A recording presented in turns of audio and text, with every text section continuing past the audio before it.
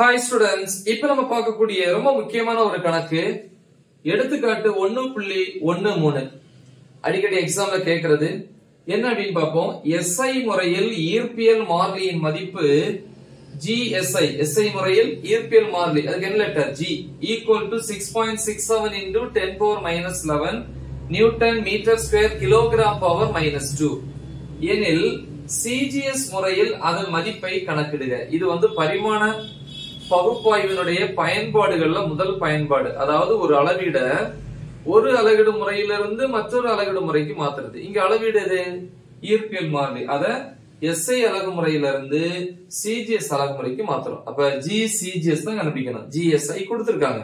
சரி, அப்ப நம்ம முதல்ல எழுதும் போது என்ன முதல்ல எழுதணும் அப்படின்னா G இன் பரிமாண வாய்ப்பாடு கண்டிப்பா எழுதணும். என்னது? ஜினா ஈர்ப்பியல் மாறிலியின் பரிமாண வாய்ப்பாடு படிச்சிருப்போம். ஃபார்முலா ஈர்ப்பியல் விசை F is equal to G into M1 M2 by R square. இதுல இருந்து G equal to இங்க போயிடுச்சுன்னா F R square by M1 M2. M னா நிறை கேபிட்டல் M, M2 னால நிறை கேபிட்டல் M பரிமாண குறியீடு.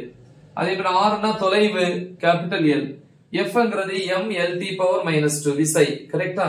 சோ இதெல்லாம் வச்சு நம்ம எழுதும்போது என்ன கிடைக்கும் அப்படின்னா M power minus 1 L cube T power minus 2. So இது வந்து G னுடைய பரிமாண வாய்ப்பாடு. அடுக்குகளை பாத்தீங்கன்னா M க்கு பவர்ல அடுக்கு தெரியலன்னா நம்ம A B C ன்னு போடுவோம். அப்ப இந்த இத பொறுத்த வரைக்கும் பவர்ல அடுக்குல A னுடைய மதிப்பு -1, B னுடைய மதிப்பு 3, C னுடைய மதிப்பு -2. சரியா? இப்ப உங்களுக்கு தெரியும், இப்ப ஏதாவது ஒரு நம்பர் நம்ம எழுதுறேன். 10 சென்டிமீட்டர் அப்படின்னு இருக்கு அல்லது 10 மீட்டர் அப்படின்னு இருக்கு. இத சென்டிமீட்டர்ல எப்படி எழுதுவீங்க? ஒரு மீட்டர்ங்கிறது வந்து 100 சென்டிமீட்டர். அப்ப 10 மீட்டர்ங்கிறது 1000 சென்டிமீட்டர். இது ஒரு அலகிடு முறை மீட்டர்ல இருக்கு. இது இன்னொரு அலகிடு முறை சென்டிமீட்டர்ல இருக்கு. இது SI முறை SI, இது CGS முறை அப்படின்னு சொல்லலாம். கரெக்டா? அப்ப இந்த ரெண்டு மதிப்பும் சமம்தான், ஆனா அலகிடு முறை தான் வேற. அப்ப 10ங்கிறது நம்பர், Mங்கிறது அலகு யூனிட். அதே மாதிரி 1000ங்கிறது நம்பர், ஆனா வேற வேற நம்பர். இது N1 இது N2, இது வந்து அலகு. அதனால இது U1 இது U2 இப்படின்னு எழுதலாம். கரெக்டா? அதே மாதிரி நான் இங்க எழுத போறேன். N1ங்கிறது முதல் அலகிடு முறையில இருக்கக்கூடிய N அப்படின்னு வச்சுக்கலாமா? எது? இதை எடுத்துக்கலாம். கரெக்டா? என்னது? GSI அந்த நம்பர் இன்டு அலகு. அலகு வந்து பரிமாண முறைப்படி எழுதணும். எப்படி எழுதுவீங்க? இந்த மாதிரி M L T எழுதணும். அடுக்குகள் தெரியல அப்படின்னா A B C இப்படி எழுதலாம். இது ஈக்குவல் டு இன்னொரு அலகிடு முறை, அது என்னது? CGS முறை. அப்ப GCGS இங்க எழுதும் போது இங்கே அதே மாதிரி MLT, ஆனா ரெண்டுக்குமே அலகு வேற இல்லையா? அதனால இது 1 அப்படின்னு எடுத்துக்கணும். முதல் அலகிடு முறை, இது இரண்டாவது அலகிடு முறை. அப்ப M2 L2 T2. சோ இங்கே அடுக்கு தெரியாது, A B C அப்படின்னு வச்சுக்கலாம். ஓகேவா? குட். எனக்கு தேவை GCGS. அப்ப இது அப்படியே வச்சுப்போம். GCGS ஈக்குவல் டு இத கீழே கொண்டு வாங்க. அப்ப என்ன வரும்? GSI மேல என்ன இருக்கு? M1 L1 T1 அடுக்கள் A B C. இது கீழே வரும்போது வகுத்தல்ல வரும். என்னது? M2 power A L2 power B T2 power C. So நம்ம இதான் கண்டுபிடிக்கணும். இத நம்ம கேள்வி திருப்பிப்போம். GCGS equal to GSI. இங்க பாருங்க, M1 க்கு மேல A, M2 க்கு A. அப்ப ரெண்டுக்குமே அடுக்கு சேம். அப்ப அதனால எப்படி எழுதலாம்? இப்படி எழுதிக்கலாம். M1 by M2 அடுக்கு A. திருப்பி அதே மாதிரி L1 க்கு L2 க்கும் L1 by L2 அடுக்கு ரெண்டுக்குமே B. அதே மாதிரி T1 by T2 அடுக்கு வந்து C. கரெக்டா?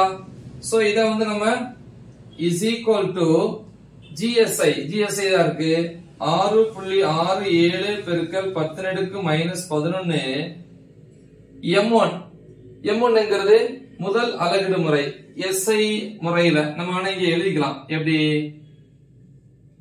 M1 SI அலகுல வந்து M நிறை வந்து கிலோகிராம்னு சொல்லுவோம் அப்போ 1 கிலோகிராம் அதே மாதிரி நீளம் L1 SI அலகுல வந்து நீளத்துக்கு அலகு என்னது மீட்டர் 1 மீட்டர் அதே மாதிரி காலம் என்னது 1 வினாடி 1 செகண்ட் அதே மாதிரி இரண்டாவது அலகிடு முறைக்கு எழுதிரோமே அப்ப அது M2 இங்க L2 இங்க T2 சோ இங்க லைன் போட்டுக்கலாம் இல்லையா ரெண்டு தனித்தனி இப்ப CGS முறையில C னா சென்டிமீட்டர் நீளத்துக்கு வந்து சென்டிமீட்டர் நிறைக்கு வந்து கிராம் காலத்துக்கு வினாடி செகண்ட் அப்ப நிறைக்கு வந்து கிராம் 1 கிராம் நீளம் வந்து 1 சென்டிமீட்டர் காலம் வந்து 1 செகண்ட் கரெக்டா இப்ப இதை பிரதியிடுவோம் M1 1 கிலோகிராம் by M2 வந்து 1 கிராம் அடுக்கு வந்து A க்கு வந்து என்னது -1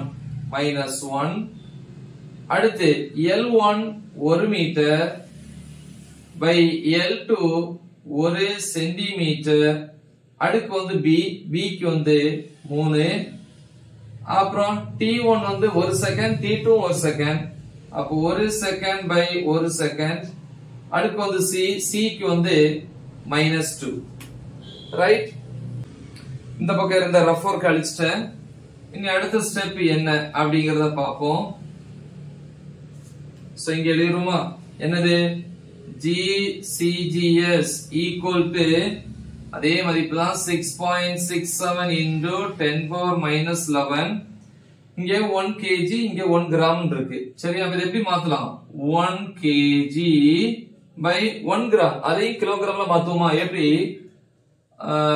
1000 கிராம் தான் 1 கிலோகிராம் இப்ப 1000 கிராம் எப்படி எழுதலாம் 1000 into 1 கிராம் ஏன்னா 1000 into 1000 தான் இப்ப இதுல இந்த 1 கிராம் அப்படியே வைங்க 1000 கிலோ போயிரும் 1 by 1000 கிலோகிராம் அப்ப கிராம கிலோகிராம மாத்தணும்னா 1000 ஆல டிவைட் பண்ணணும் அப்ப 1 கிராம்ங்கிறது என்னது 1 by 1000 1 by 1000 மேல கொண்டு போகும்போது 10 பவர் -3 ஏன்னா 1000 10 பவர் +3 மேல வரும்போது 10 பவர் -3 அப்ப 10 பவர் -3 கிலோகிராம் -3 கிலோகிராம் சரி அடுக்கு வந்து -1 அதே மாதிரி மேல 1 மீட்டர் கீழே 1 சென்டிமீட்டர் சென்டிமீட்டரா சென்டின் அளவு 10 பவர் -2 அப்ப 1 into 10 பவர் -2 மீட்டர் அதை மாத்திட்டேன் அப்புறம் வந்து 1 செகண்ட் by 1 செகண்ட் அது என்ன ஆயிரும் கேன்சல் ஆயிரும் இது ரெண்டுமே கேன்சல் ஆயிரும் அப்ப 1 பவர் -2 1க்கு அடுக்குல எந்த நம்பர் இருந்தாலும் மதிப்பு 1 தான் so equal to 6.67 into 10 power -11 kg cancel ஆயிரும் 1 by 10 power -3 மேல வரும்போது 10 power +3 பவர்ல -1 மீட்டர் cancel ஆயிரும் 10 power -2 மேல வரும்போது 10 power +2 அடுக்கு வந்து இங்க எழுதல 3 இல்லையா இதுக்கு அடுக்கு என்னது 3 விட்டுட்டோம் சரியா ஓகே சோ அப்ப அடுத்து அடுக்கு 3 இங்க வந்து 1 ஏன்னா 1 பவர் n equal to 1 1க்கு அடுக்குல எது இருந்தாலும் அதேதான் equal to 6.67 into 10 power -11 into 10 power -3 whole power -1 10 power -3 into 10 power 2 whole power 3 multiply ஆகும் அப்படிதான் படிச்சிருக்கீங்க இல்லையா 10 power x whole power y equal to 10 power xy இது ரெண்டையும் பெருக்கிக்கணும் அதே மாதிரி ரெண்டையும் பெருக்குங்க 3 பெருக்கல் 2 என்னது 6 அப்ப 10 அடுக்கு 6 பெருக்கல் 1 இது 10 அடுக்கு -11 3 சேர்ந்துச்சுன்னா 10 அடுக்கு -14 -14ல பிளஸ் 6 சேர்த்தா -8 அப்ப CGS முறையில G யோட மதிப்பு 6.67 into 10 power -8 இத மதிப்பு அளவு தெரியும் நியூட்டனுக்கு வந்து இங்க CGS முறையில டைனி இங்க மீட்டர் இங்க சென்டிமீட்டர் ஸ்கொயர் அங்க கிலோகிராம் வந்திருக்கும் கிலோகிராமுக்கு இங்க என்னது கிராம் அப்ப கிராம் பவர் -2 சோ இவ்வளவுதான் ரொம்ப சிம்பிள் முக்கியமான ஒரு கணக்கு நல்ல தெளிவா பிராக்டிஸ் பண்ணுங்க. மறக்காம இதை உங்க ஃப்ரெண்ட்ஸ்க்கு ஷேர் பண்ணுங்க. All the best. தேங்க்யூ.